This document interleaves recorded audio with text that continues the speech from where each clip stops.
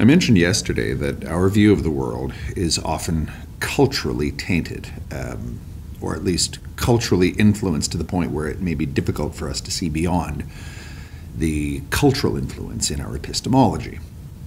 I mentioned my own background, Irish, and I said that that's probably the case in my way of seeing things, and I just contrasted that somewhat in a caricaturish kind of way with people that would presumably think differently. I mentioned I'm not from the south of Ireland, I'm from the east of Canada, but my background originates there, and that could mean why I find it so natural to waffle and obfuscate, or not even obfuscate, I guess, just to live in the gray zone, the gray area. It doesn't particularly bother me. Whereas, say, somebody of a particularly practical bent, and I just use the stereotypical practical peoples that I am aware of, the Ulstermen or the Scots are essentially the same way. One could just as easily say, I don't know, the Germans or something like that, where things are the way they are, and that's that. No nuance. No nuance is required. Shoes are shoes and clothes are what you wear type thing. But those are cultural as much as they are epistemological. What do you go looking for when you go looking for truth? Some people go looking for a confirmation of what they already quote-unquote know or what they believe. And really, I'm not really sure that that's really a faulty way of finding the truth. The only thing is you'll only find your own truth that way.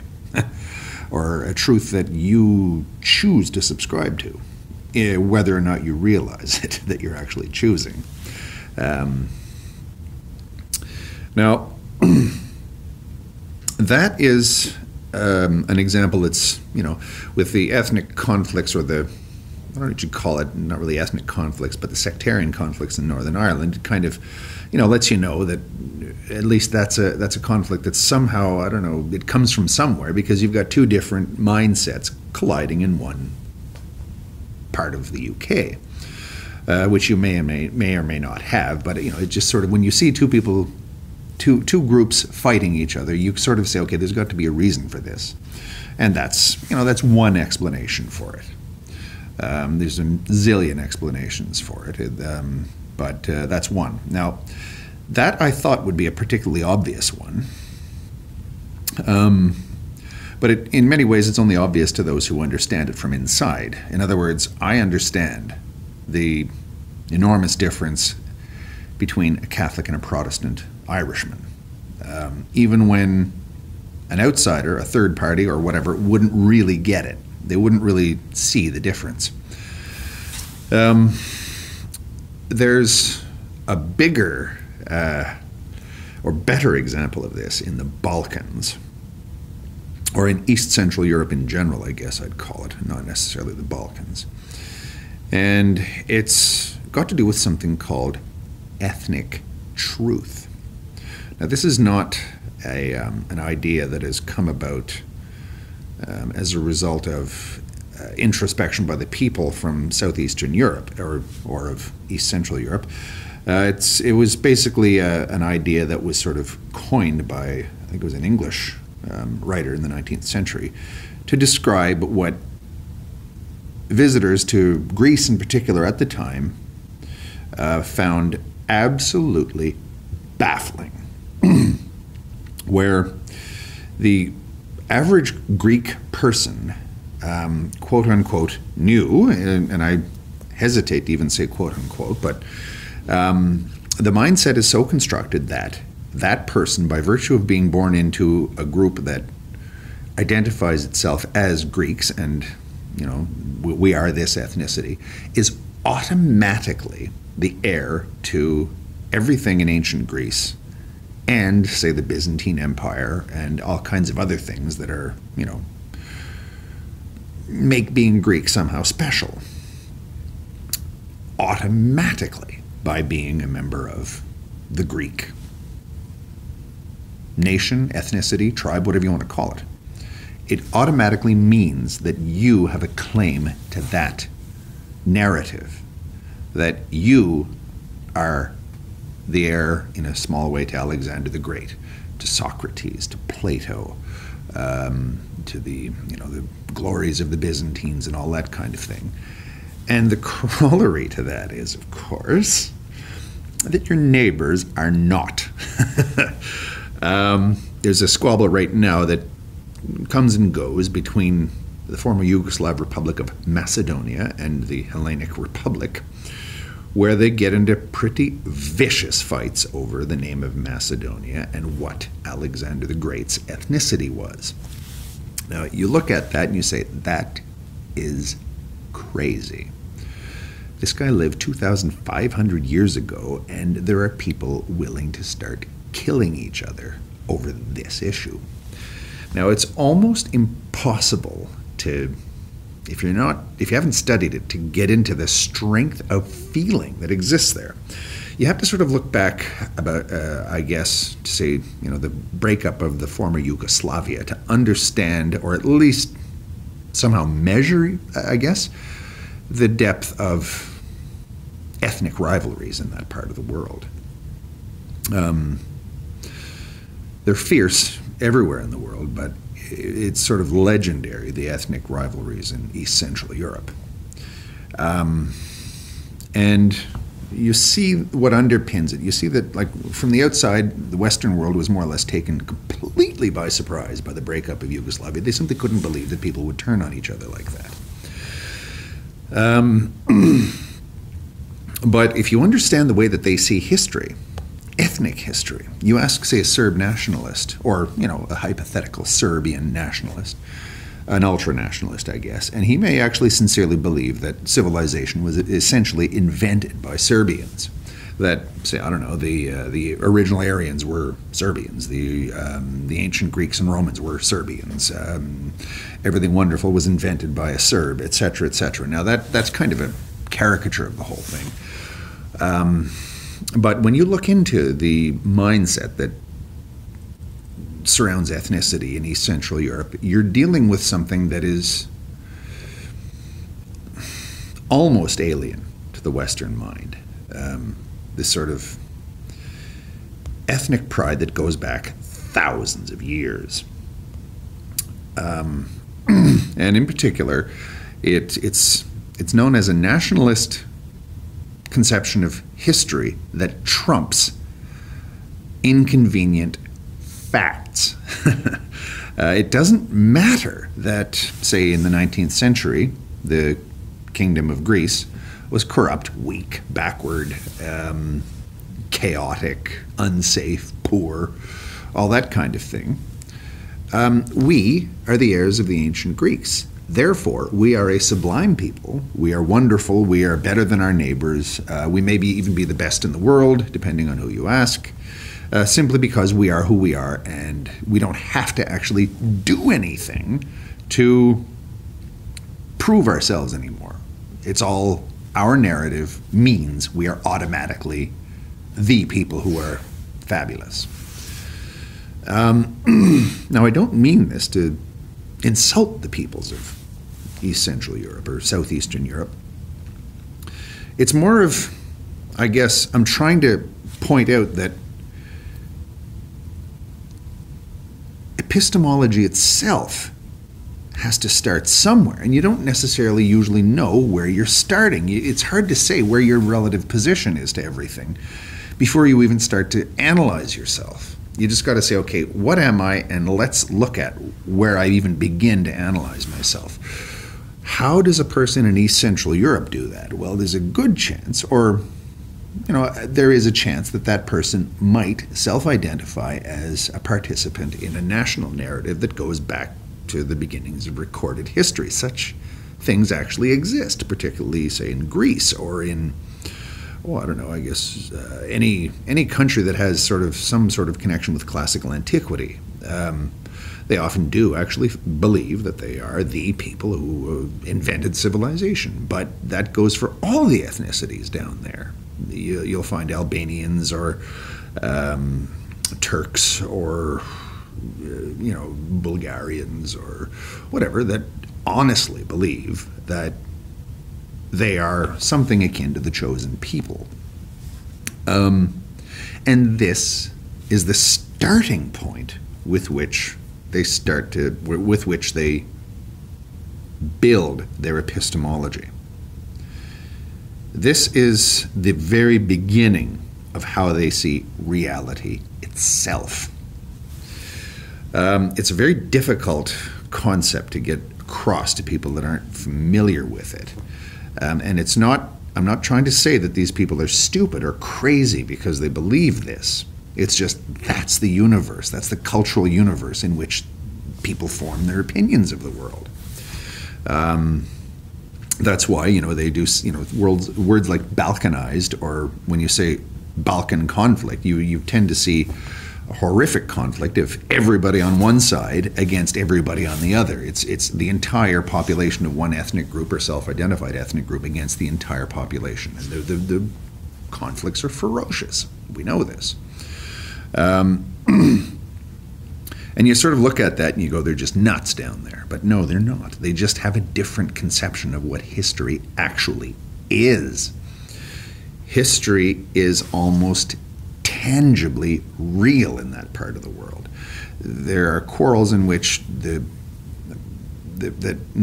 intelligent, educated, urbane people in both sides, say in the conflict over Macedonia, in the former Yugoslav Republic of Macedonia and in the Hellenic Republic, they insist that one side is stealing its history, that the other side is stealing our history. A Macedonian will say, Alexander the Great was Macedonian, and if you say that he's Greek, then you're stealing from my history. You're taking things from my narrative and you're putting it in yours, and that's garbage, and I'm not going to tolerate that. In fact, I'm going to get really angry, and this could even lead to war. That sounds crazy, but it's not. You just have to understand how these people form their view of reality itself. The whole ethnic truth thing kind of is a difficult thing to explain simply because it makes, it basically says that people believe things that anyone outside of the region considers insane, but to them it's reality. The best example that I have of a recent one, and I'll try and find a link and link it below, is once the Pope visited Greece. I think it was in 2001. And he visits Greece, and there's all these demonstrations by Greek Orthodox clergy against the Pope because of the Third Crusade, I believe it was, when the Crusaders sacked Constantinople. Now, if you introduce that idea to, say, a Filipino Catholic or a Peruvian Catholic or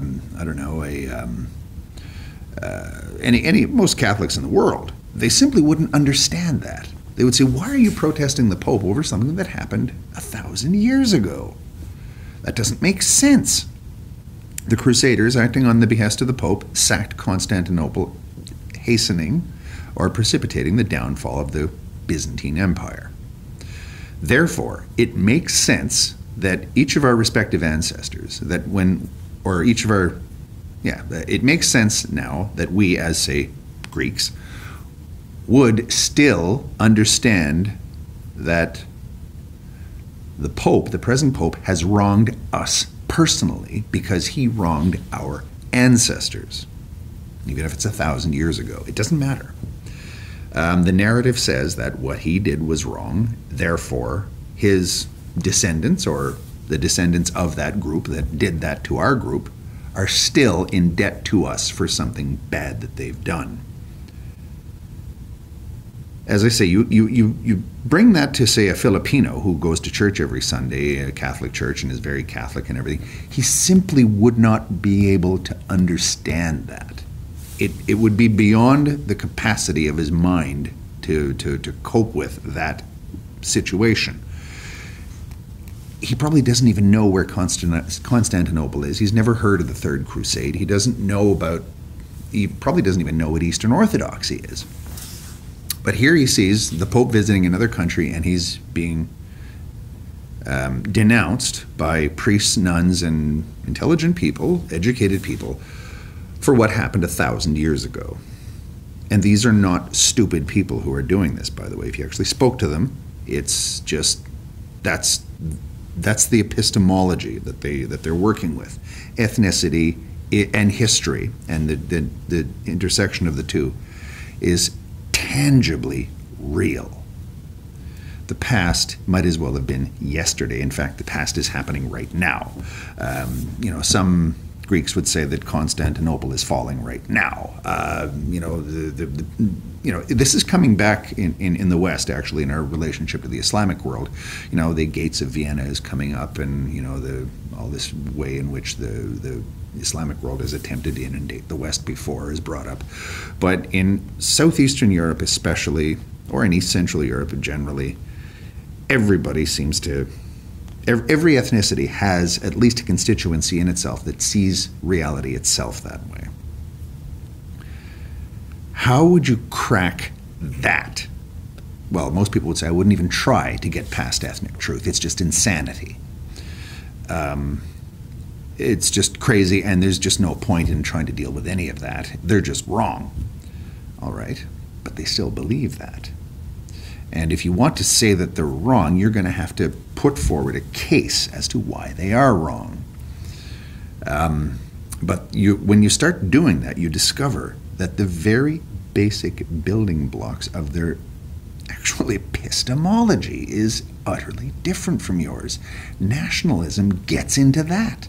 It gets into ontology. Essentially, it's that strong. And my name actually brought up this issue of how ethnicity informs truth, or informs our view of the truth. And I was fascinated by that, and it brought back that memory of the newspaper article I had read in 2001, and it brought back a period of interest I had in the the ex-Yugoslav Republic of Macedonia's quarrel with the Hellenic Republic, Greece, and how that fascinated me, and how it dealt extensively with that phenomenon known as ethnic truth.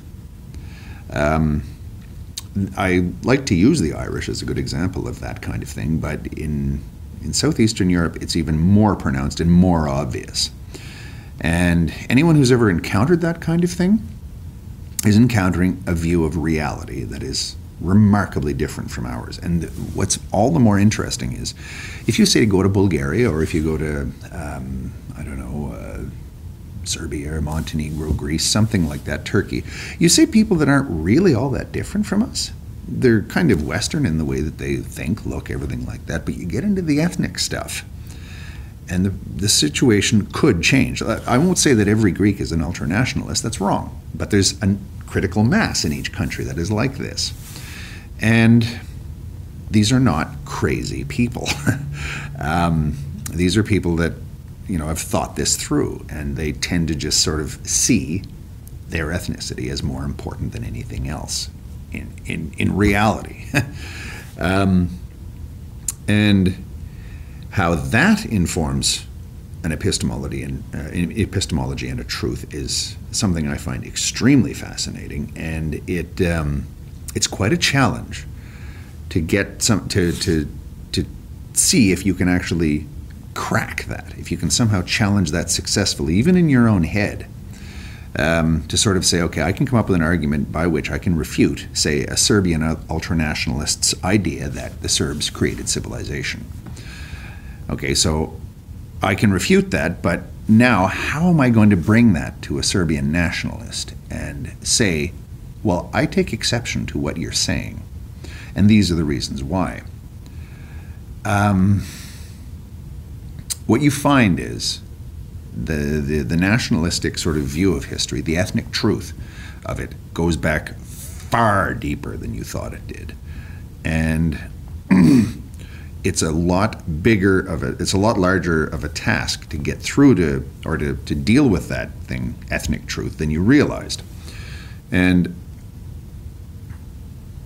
it forces you to challenge your own ideas of ethnicity and national pride and everything like that. Even the fact that you like your own background. I like to think of myself as unnationalistic. In fact, I'm anti-nationalistic. But I don't know, I kind of like being Irish, So you end up looking at your own history again that way. And it isn't really my own my own history or anything. It's just, my own sort of alter ego, which is somehow, in a pleasant kind of harmless kind of way built into being Irish, etc., etc. Why should I feel any pride over it? I don't know, but I do. Or not pride, but just, I don't know, I feel good about it. Okay, does that make sense? Not really, because I didn't have anything to do with the potato famine. I didn't have anything to do with how the Irish saved civilization or anything like this. Nothing to do with me at all. I'm just some guy that was born in Canada and raised being told by other people what he was, and okay, that's fine.